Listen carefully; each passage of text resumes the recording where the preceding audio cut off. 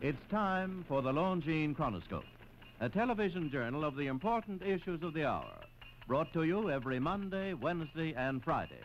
A presentation of the Longines-Wittnauer Watch Company, maker of Longines, the world's most honored watch, and Wittnauer, distinguished companion to the world-honored Longines. Good evening, this is Frank Knight. May I introduce our co-editors for this edition of the Longines Chronoscope? Larry Lasser from the CBS television news staff, and John Oakes from the editorial board of the New York Times.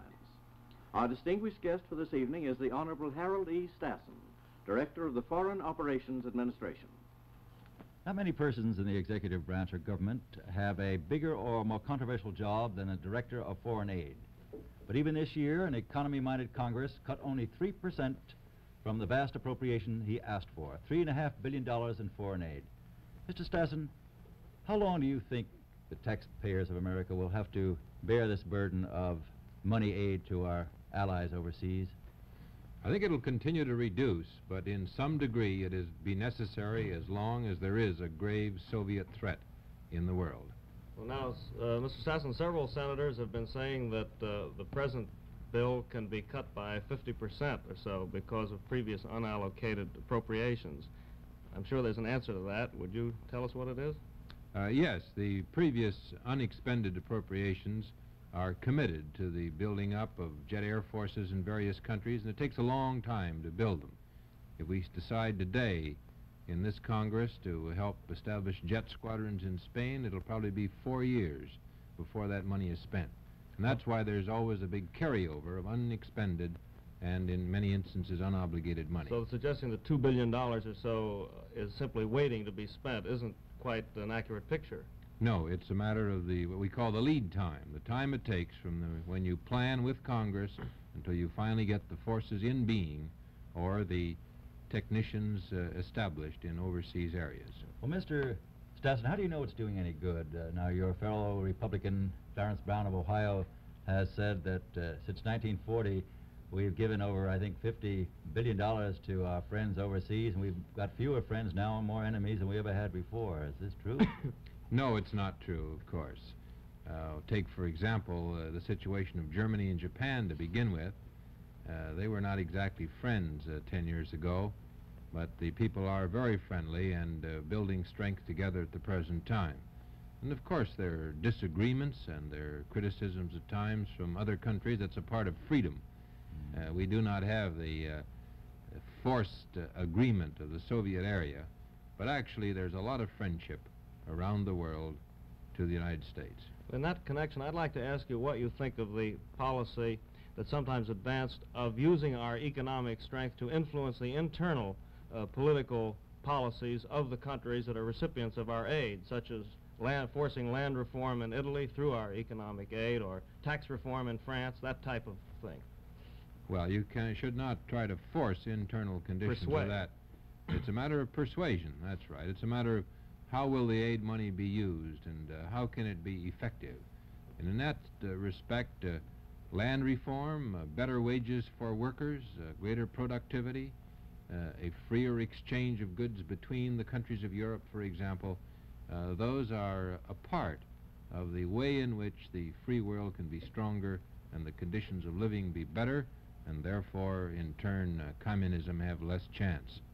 Mr. Stassen, has been quite a hassle in Congress over some of the projected riders which have been attached to the foreign aid bill, and one of them, I believe now, Senator Nolan's, is rather vague, but it does say in effect, as I read it, that the President would have the right to reconsider our membership in the United Nations if Red China were admitted in the coming fiscal year. Now, do you think he should sign the bill with such a rider attached?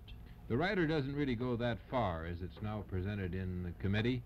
It indicates that if that eventuality should occur, that the President should immediately consult with Congress, indicating it's a very grave situation.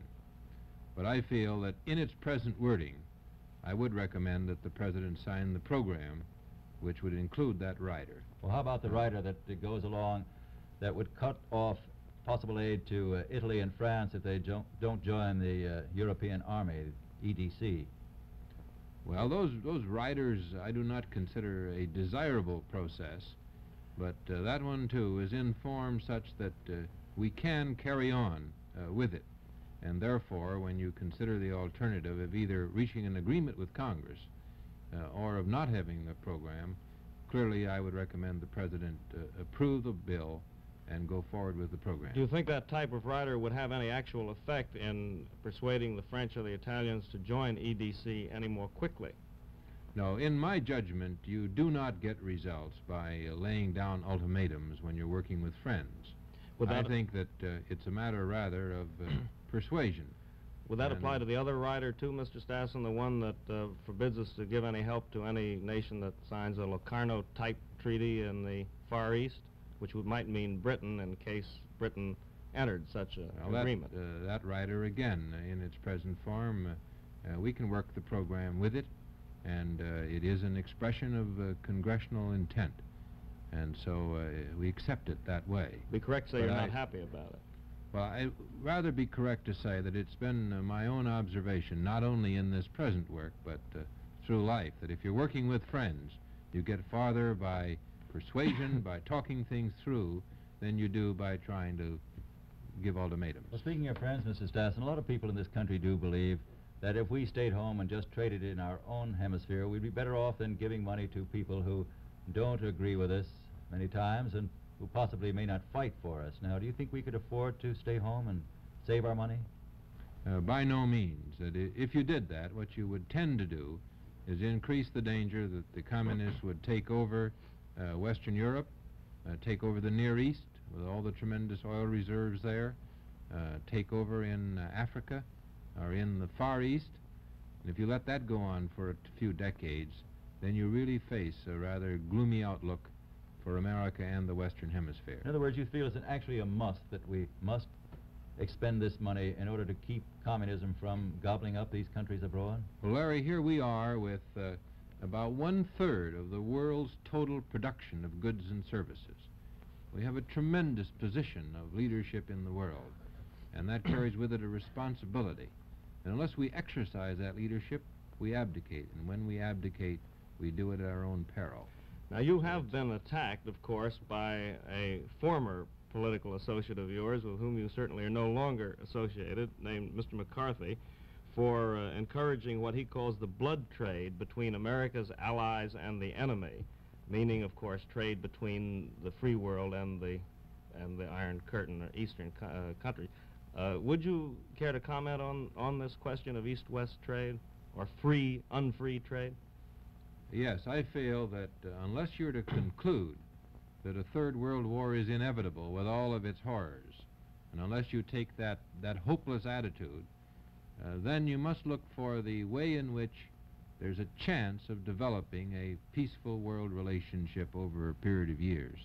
And so that when the other free nations say we want to trade in non-strategic, non-war, non-armament goods, in consumer goods and consumer manufacturing goods, then I say that is a desirable process. Well, in other words, that there's a chance that you move the whole Soviet area and its people and the pressure of its people toward peace instead of war. Well, to go a step further, do you think it would be wise to offer the communist countries some alternative to direct aggression? Do you think that if we offer to trade with them in non-strategic goods, that we might soften them up in the future and make them less aggressive? That's right. In other words, I think that the basic policy that Secretary Dulles has enunciated is right. You must keep before the communists the alternatives, that if they are aggressive, if they are belligerent, they will be met firmly and with great force. If they will move toward peace, toward living peacefully with the rest of the world, then there is an opportunity for expanded trade and for peaceful relationships. Well, nevertheless, you said recently... alternatives always have to be there. I said you said recently that our trade with Russia was the lowest it's ever been. Yes, in 1953, in the atmosphere of the Korean War picture, the total trade was lower than ever before. But on this question of strategic or non-strategic trade, do you feel that, are we in agreement in the first place with our allies on what constitutes non-strategic trade? Not entirely. There are different views of it. It's hard to know just where to draw the line. We'll say everybody will agree that a powder puff or a pound of butter is to be classed non-strategic, and everybody agrees that all kinds of guns and heavy machinery are strategic, then you come in between. What about a heavy farm tractor?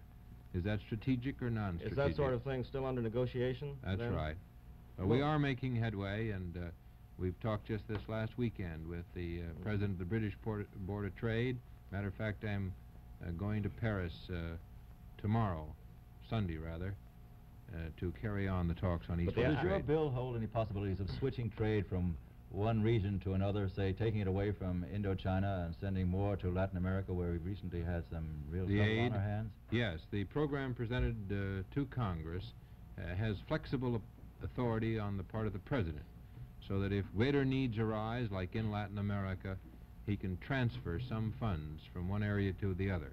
That flexibility has proved very successful in the past.